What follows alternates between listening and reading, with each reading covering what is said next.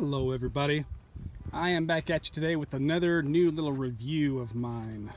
We're going to be talking about the Furious FPV Duck King. This external port right here, which will allow you in the future to tether multiple Duck King ground stations together, so you can go around trees like that back there, maybe buildings, whatever you want. Something else that this has is a built-in lap timer that works off of your RSSI signal. Also, I guess I should show you here. It's magnetic, which is kind of cool. You could just clip it to anything that's iron or I believe nickel, and it'll stick right to it, which is really nice. The front of it here, get it out in the sun here for you. So it looks just like your regular old True D module, and I'm almost positive that this is running firmware 3.7, I believe, which has those new features built in. So I'll double check that later, and if it's wrong I will fix that later on in the video. But for right now, let's give this thing a blast. Just look for the DVR footage and we'll see how clear this thing actually is. Okay, I slowed this down a bit so I could chat. So take a look here. On the upper right hand corner, you see that arrow. That's actually where the lap timer is going to basically start and stop that time. So you can see right there, that's my signal strength. That one, this is 71%. So I mess with it a little bit. The threshold about 77%. Now here's the big thing, guys. You need to put the quad out at the gate that you want to be the timer.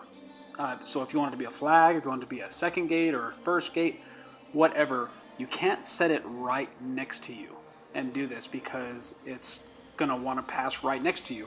So unless you want to fly directly over yourself, then don't power up the quad and get this set up right next to you. Put it out where the timing gate is, so you do not need, and I repeat, you do not need to put the Duck King at the gate. It's not like a traditional timing system. You could put it right next to you, right where you're sitting down, and that threshold is going to allow you to move the sensitivity further and closer as needed. So this isn't going to be a perfectly accurate reading every time, but it's perfect for if you want to just get some base run lap times on a spot. You know, say you go to a bando or something and you want to just go out and just make a little racetrack out of it. Maybe you can make your own little universal time trial course and you know, go back to the same spot without any gates or whatever and run the same course and with new gear and see where you sit. So again, just put your Duck King right next to where you're going to be flying from. It does not need to be at the gate.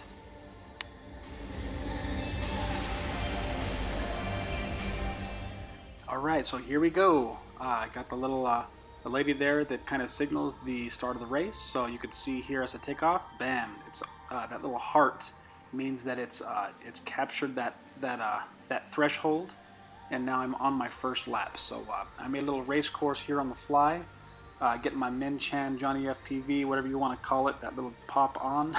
And I was trying really hard not to crash because it was kind of windy, but whatever.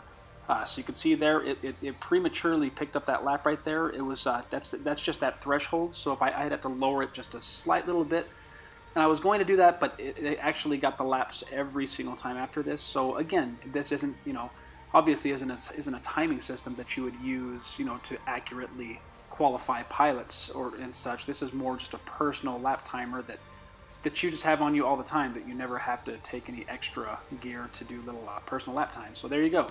You can see a little heart go, and it got right there as I went through that first gate. That's the start gate, and it captured it perfectly.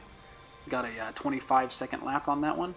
So the opener was, it looks like we got a 25 on the opener and then a 28, but that was because it prematurely picked me up. So we'll see what it does here. So right here, there's the start finish. Bam! See, it got me perfect. 23-1. On to lap number 4 now, I believe is what this is.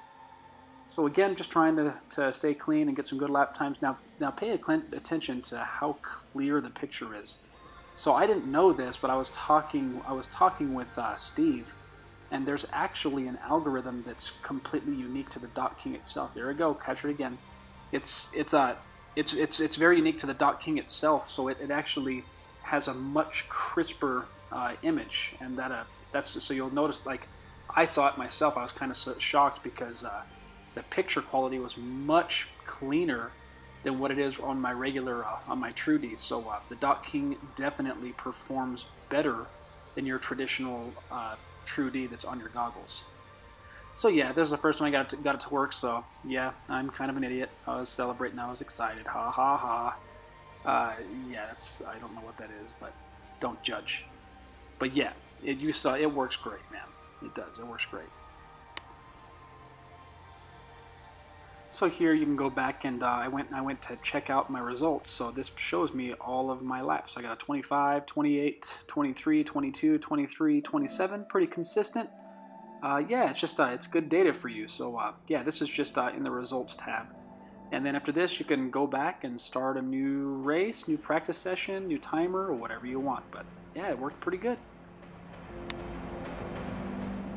Here I'm just going to show you the main menu. So this is obviously the you've got an LED strip here, auto lock, RSSI warning, settings for the Dock King, your screen OSD, lap timer. Let's see here. I know I go into the so yeah, this has a built-in OSD. So say if you want to change your name, you want some on-screen stuff, it's really easy to do right here. You don't need a flight controller or whatnot. You can just do it right here. This is kind of nice. This is RSSI, so this is going to show you your signal strength before you actually lose it, and it'll warn you. So there's a lot of details that you can configure here. It's really nice. I'm just going to finish off the day with just a random run. This is me on my Hawk 5 stock on 4-cell. I just wanted to post this up so you could just take a peek at just how good the quality of video is, and I'm sure all of you know that DVR recordings usually have it's what seems to be a lot more breakup than what you see actually while you're flying. I mean, a lot of times people ask me, "Holy crap, Sean, how'd you fly to that?" And the video is not as bad as what it shows that's on the DVR, but you could see here, like even on the DVR, it is just crystal clear. And that's punching through all these trees. This is on 25 milliwatt.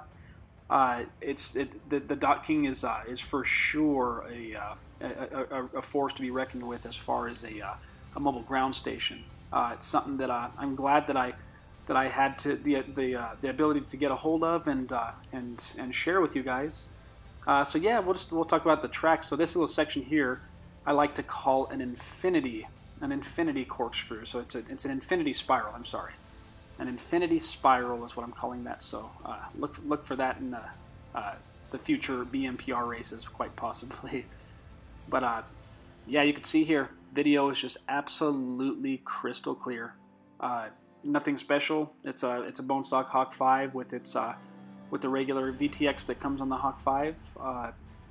Yeah, it's kind of hard to deny that the performance of this ground station is pretty amazing. So yeah, I highly recommend picking one up. I know they're for sale now. There's lots of places. I know my boy Serge probably has a ton of them over at Pyroflip RC. You can get them at Furious FPV, obviously, and I'm sure you can get. There's quite a few other spots out there. I'm sorry that I can't remember them all off the top of my head, but I'm sure you guys all have your favorite retailers to get them from.